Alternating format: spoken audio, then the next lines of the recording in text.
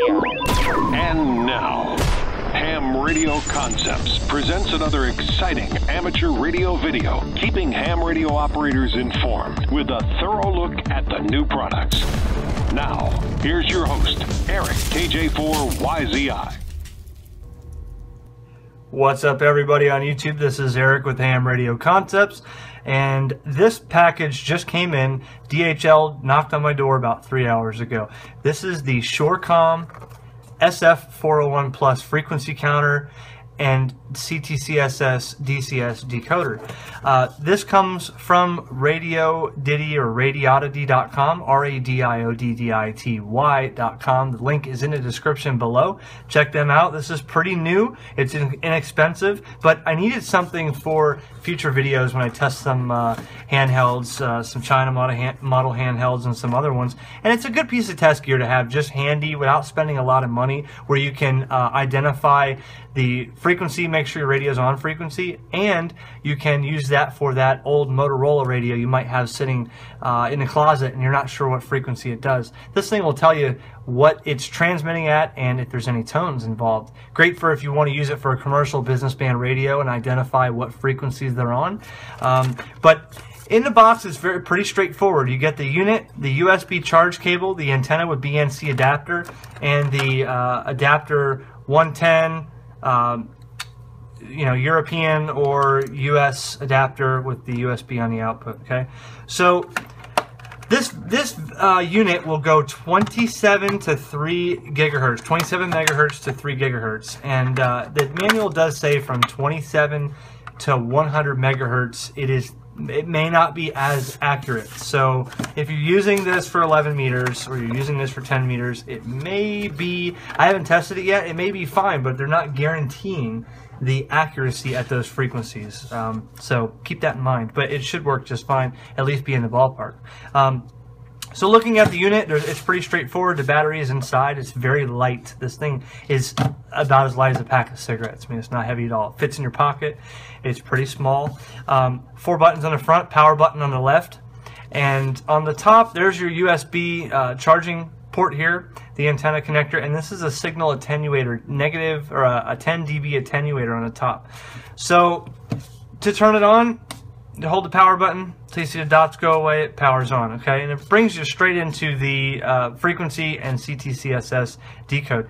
So what I'm going to do is, just in a basic video here, I have a couple handhelds. I have my ICOM ID51 that does analog and digital D-Star.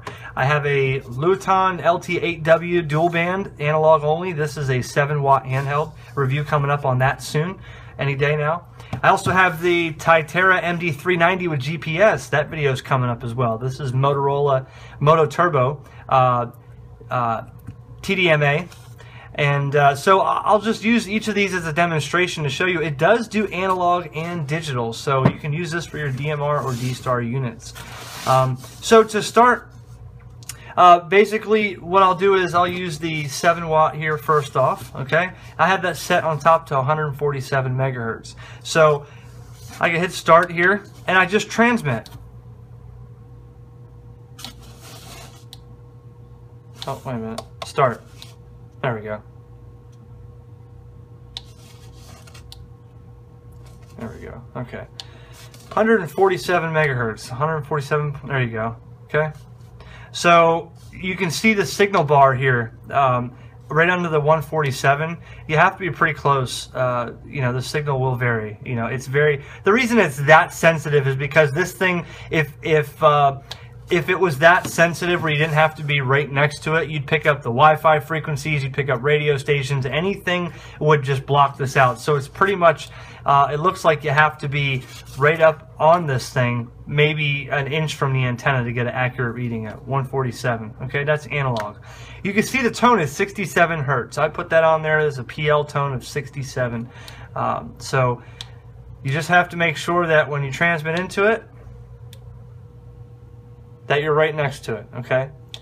Now, let's see, we'll use the Titera. This is not even programmed yet, so whatever frequencies came on it, they're UHF only. I think they're 454 or 452.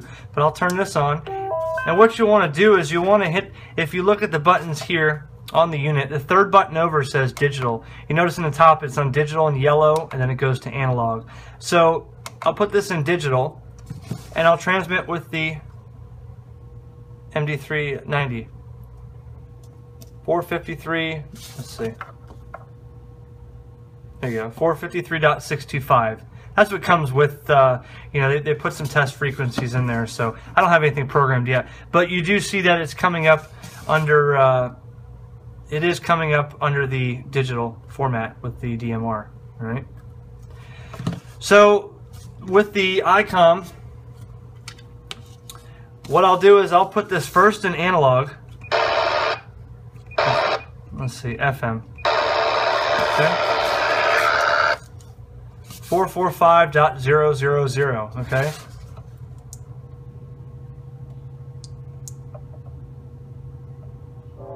Oh, I'm in digital, excuse me. Analog, there we go. All right, 445.000, that's an ICOM radio, so you would expect it to be right on frequency like that. Now, what's interesting is to see D-Star digital on this, you leave the unit in analog. When you put it on digital, for some reason it doesn't pick up the D-Star.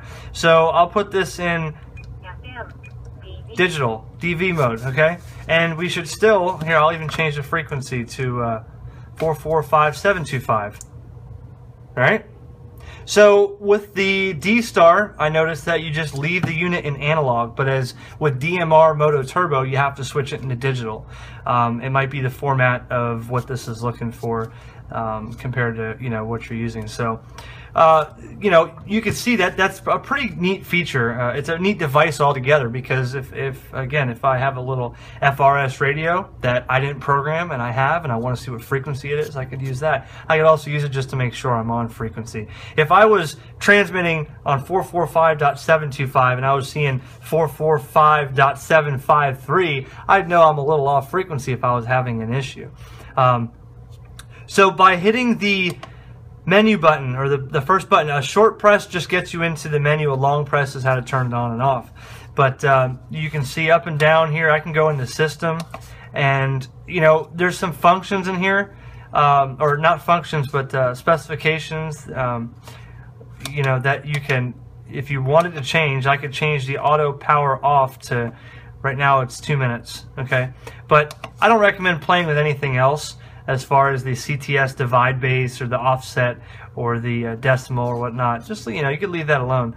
But you could change, see the LCD dim here, I can go ahead and change that to a higher number, so that way the LCD is not dimming so quickly, okay? Going down here to about, I could see the model, okay, the firmware version that it's running. And to turn it off, just hold the power button until you see it count down to 0. And let go, it's off, okay? It's a pretty straightforward unit, okay? SF-401plus, radioddity.com. Check that out, and I'll make sure I'll use this in future videos when I'm doing such reviews like the Luton LT8W that's coming up next. And I got some other videos, so stay tuned. But thanks for checking this out, and the link is in the description. Go check it out yourself. This is KJ4YZI 73.